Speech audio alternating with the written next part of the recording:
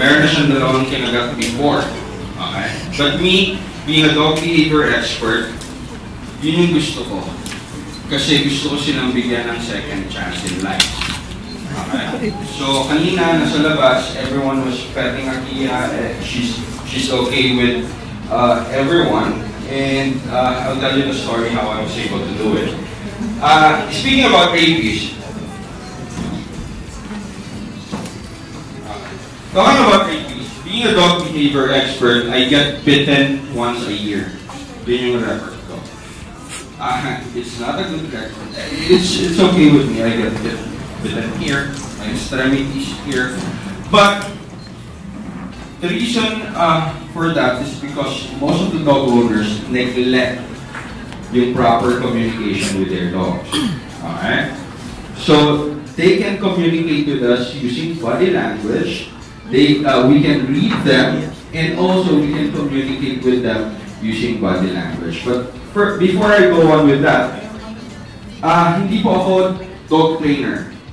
It's different from being a dog behavior expert. Is different from being a dog trainer. Dog trainer would ask you the dogs to sit, stay down, the commands. Me, I analyze dog behaviors. Paano kayo hindi makakagat, paano hindi kakagat yung aso nyo. But I'll show you some tricks na Kia can do kahit medyo unbroken siya.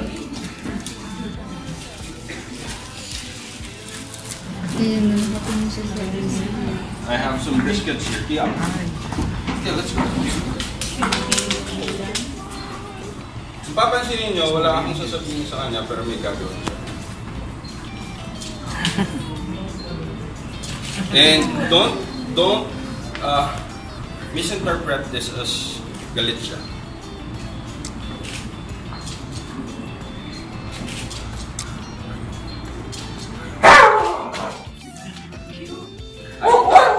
I trigger it. It doesn't necessarily. I can have it here.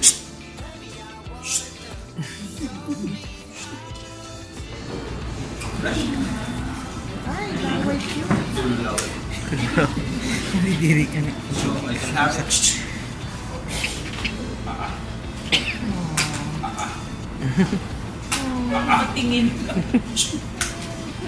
Eye contact first before I ask. Okay. So those are not tricks. Those are control. Basically, control ng impulses ng dog and instincts.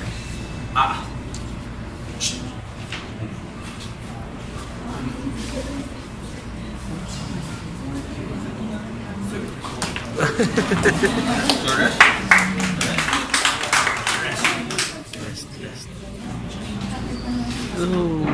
Okay. Sa buhay ko, being a dog behavior expert, I'm usually surrounded by dogs, by cats. In fact, I have 22. I have 9 cats, and they're all well taken care of. Masakit para sa akin, being a dog behavior expert, na makita ng mga dogs na nangangagat. Kasi most often than not, i-abandon na lang or kukulong na lang sila. So how do we, and pag kinulong sila, sobrang laging nakatali lang, na-stress kasi yung mga aso eh. And when they're stressed out, bumababa yung immune system nila, and that's the reason na mas madali silang makakuha ng mga diseases. Okay? So, what I do with my dogs, usually, doon sa 22, most of them nangangagat sila. Lahat sila ngayon artista. They go on to do Encantadia, they go to films. But, I just want to share to you guys na dapat, dogs natin, tama yung sinabi ng mga experts kanina, we should be responsible pet owners. And how do we do that? If you let your dog astray sa kalsada, okay, the chances of getting rabies is higher. Bakit? They would encounter cats, they would encounter iba-ibang animals na kayang mag-carry ng what you call this, ng rabies. With what I do with my dogs, the reason why by the way, Akia's best friend is a cat. Okay? Kinailangan ko na masanay yung mga aso ko sa iba-ibang animals so that they won't charge animals and in return, pwede silang makagat. And dun na yung transmission ng rabies. Okay? Kung rapid yung animal na kumagat sa kanila. So, what I'm trying to say is, I want pet owners to really train their dogs how not to bite. First, yun yung ginagawa ko. Most of my cases nangangagat ng tao. Sasabihin ng dog owner, ay okay lang kasi may vaccination na siya. Tapos, sasabihin din sa nakagat, wag na lang kasi safe naman yan. I have a lot of followers on Facebook and I get every day, Sir Les, kailangan pa ba magpa-vaccine? Kasi nakalbot ako, nakagat ako ng aso ko. Or nakagat yung aso ko, nakagat ako ng aso na kalaro ng aso ko. So what I usually tell, don't play, wag nyo hayaan na hindi kayo mag-vaccinate ng post-exposure. Why? Ako, every time nakakagat ako, meron pa rin akong shots. Hindi pwedeng hindi. Kasi mahal ko ang buhay ko. Mahal ko ang mga aso, pero mahal ko rin ang buhay ko. Yes, there's a recorded survivor ng rabies. This is a girl from a different country. Pero I don't risk. 1 out of millions yun eh. So, what I need you to do is teach the family, the entire family, how to act around dogs. Okay? Sino dito yung dog lover? Malamang mo. Okay. Sinong takot sa aso? Okay, takot ka sa aso, remember? You're afraid of dog? Pag di mo aso? Okay. Can you pull up on the stage? Yeah. We have Earth Rodian actually. She's a blogger. And, good. Yeah, good to know. Okay. If you see, Jack, come up on the stage. If you see her, let's say, walking past you, kung ako maglalakad para sa'yo, what do you usually do? If I'm walking with you, nakita, most of the time, it's always better na wag kong pansinin yung aso. Because most of the dogs would feel your fear. Dalawa lang pwede mangyari doon. It's either i-reflect niya or i-overpower niya yung fear. So it's either layuan ka rin ng aso or kagating ka ng aso. Reciprocate. Yeah. So, ganun yung mangyayari. Tapos ngayon, dahil fearful ka with dog, but Akia is a very nice dog. Sabi ko naman sa'yo, nakangagat siya dati, di ba? So, can you try petting the dog? How do you pet the dog? Nandito lang ako. Sure, samahan kita.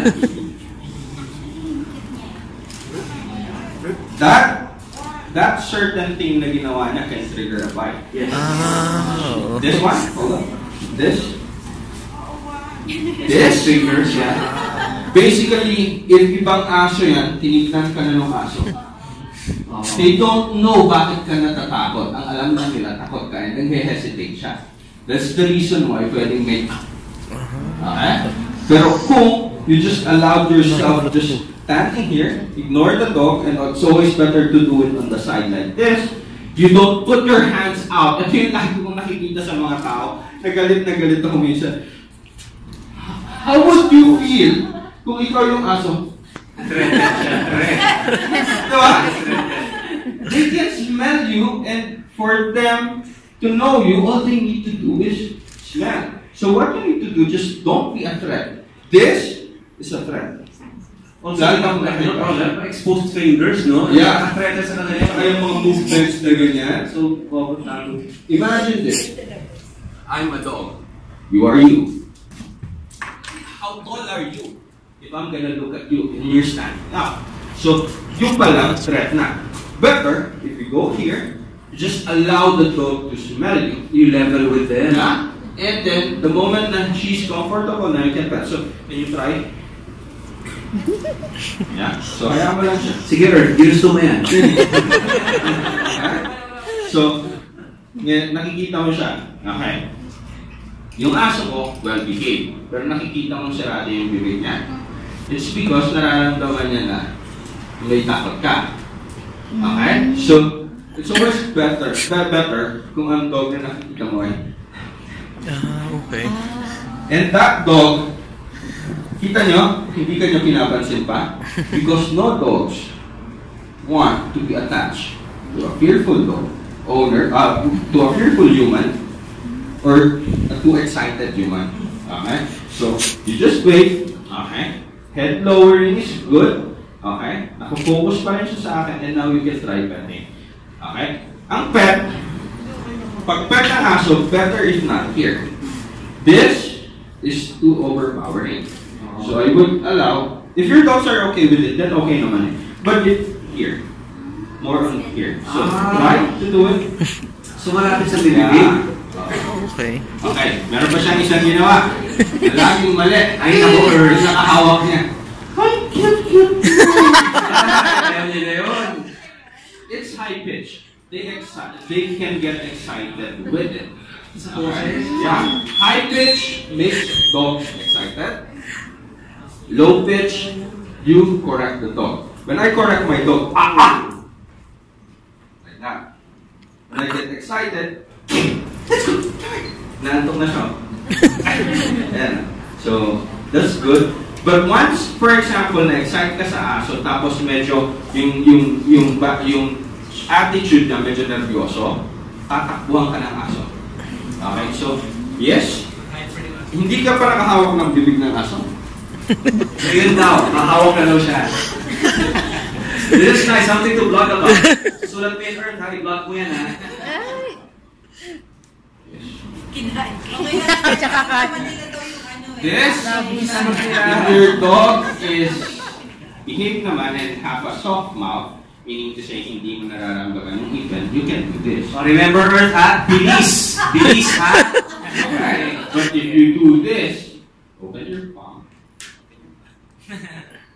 Offer mo, baba mo lang ng ganyan. Good. Hindi, di ba? Pero nakita ko gentle pa rin siya. It's because, and that's coming from a dog na nangangalat before. Because what I did, thank you, Earth. Yeah, parang kailangan si Earth. First, let's play for the block again. What I did with my dogs, kasi they can't get anything unless they look me in the eye.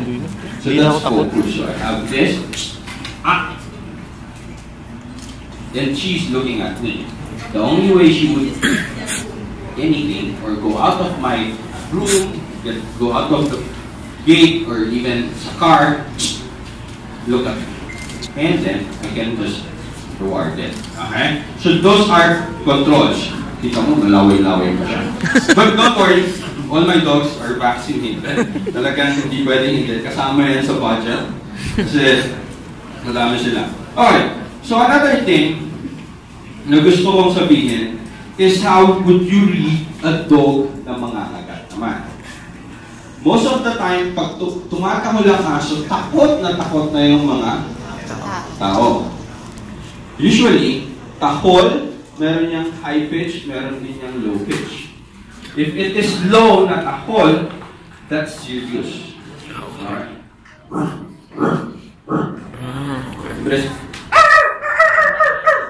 It's more excited. Okay? Pero ang babantayan nyo, the warning signs. Warning signs, lifting. If naggagano na siya, don't make any sudden movement. If you make sudden movement, most likely you will get bitten. Kung halimbawa, nag-growl siya, you just wait and then turn around.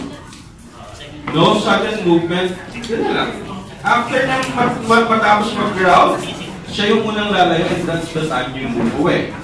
Another thing is, kung makita mo na initignan ka na ng aso, ini-scout ka na ng aso, bawat movement mo. Okay? So, Once nakita nyo na tumigil na okay. Tumigil na yun, better, okay, you wait for the dog to do the normal breathing pattern. And once, for example, ganun na, then you can walk away slowly. Ngayon, pag tumakbo, hinabol ka ng aso, ang sila yung sinasabi, sa sobrang panic mo, tutakbo ka. I was confronted by two German Shepherd na nakawala sa bahay and never ran. Because if I run, predator prey yung kalalabasan eh. So lalo siyang hahabol ng hahabol. I do understand na may takot kayo.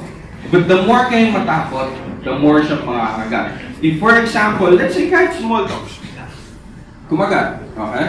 Pagkakagat, kumagat, sumugod sa inyo, what you need to do is act like a tree.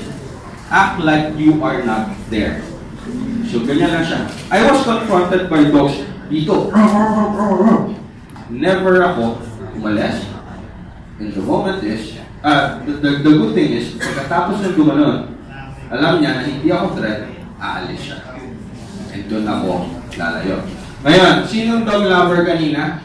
Na-excited ma-meet yung dog ko? You wanna pet my dog? Sure. We have Mika, or is it Micah from Manila Times? Hi. Okay.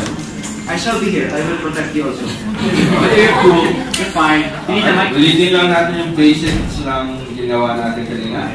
Okay?